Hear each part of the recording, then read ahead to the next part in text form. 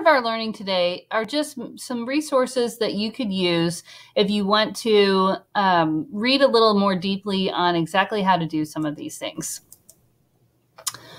This slide has links to how to get started, a getting started guide for students and parents, Google Meets tools and features video, how to enhance your experience with Chrome extensions, expectations and tips for success, live lesson tools. And then on this page, I've linked the Oldham County Tech channel, which is where this video is posted, as well as resources from all of these EdTech superstars.